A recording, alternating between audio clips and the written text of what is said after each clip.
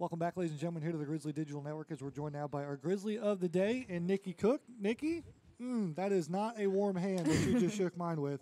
Have cold. you ever played in conditions like that? I'm sure you played in colder conditions, but the wind was 40 and 50 miles an hour out there today. Have you ever seen anything like that? No, not at all. I've been in the cold, but the wind was unbelievable. What's the hard part about it, about playing in that type of wind? Especially in the outfield when a ball comes off the bat high in the air, you don't know where it's going. You really don't, you just got to keep moving with the ball and keep your feet moving, and other than that, you don't know where it's dropping. We're going to talk about center field in a minute, but for the time being, let's talk about your performance at the plate. I got you down for 3 for 5, 4 more stolen bases, 3 more runs scored, more hits. So you're leading the NAI in all 3 of those categories.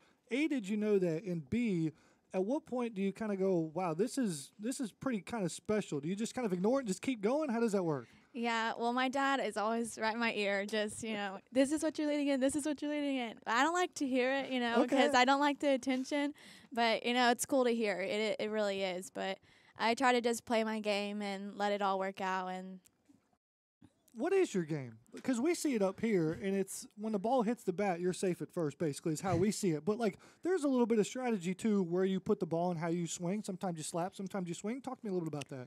Well, mainly I look at the corner infielders and see if they're far back enough, and I'll probably lay a bump down. And if the outfield is close up, then I'm going to try and swing it and go for a triple, or maybe in the park home run again. That was pretty cool.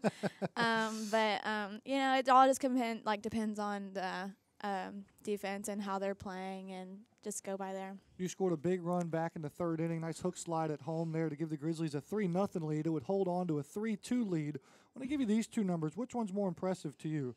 36 wins for the Grizzlies this season, or the 5th-ranked team in the nation?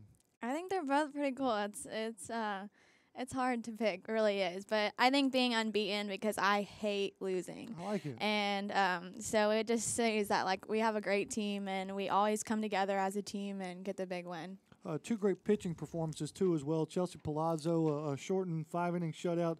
Taylor Hansis gets in a little bit of a jam in the 7th, but well enough to pitch out of it. What's it look like out there in center field with them 2 guys throwing strikes in there? Well, it looks great, and, they're 2 great pitchers, and they keep doing their job, and knowing that we have a great defense behind them, I'm sure it makes it a little easier, and knowing that, you have double play after double play, and you have an outfield that has speed, and it's just I feel like it makes it easier for them to throw strikes, and they continue to do their job, and it makes it easier for us to do ours. And the Grizzlies really clicking on all cylinders right now here. They come back from the split versus Birmingham Southern, get a sweep here today versus Truett-McConnell. You're going to hit the road on Saturday against Talladega, a quick road trip. Then you guys will be back here at home on Sunday versus Bethel. And, again, this is part of that season. You've been a part of the college softball. Is this where you start to look forward to the postseason, hit your stride a little bit here as we move out through the month of April? Oh, yeah. It's been a long season, but it's been really fun, and I feel like this team is going to go really far. Yeah, we're looking forward to watching your guys' journey throughout the rest of the season. But for today, we celebrate Niki Cook and the Grizzlies' performance, and with that comes some shout-outs. Look right in the camera there all day. Shout out to my parents for sitting in this freezing weather, and I know it's miserable because my mom hates being the cold. Shout out to Booger Butt for being out here, and shout out to Ray Ray for the dingers. Shout out to Shira. Yeah. I think they've all left. They've all went back to the locker room. It's too cold. So cold. I love you, Ray. Top of the lineup there. Shout out to Shira. Shira's still hanging out in there, too, as well. Niki, congratulations again. Thank you. So they'll do it here from Lawrenceville. Grizzlies sweep the doubleheader versus the Bears by final scores of 8-0 and 3-2.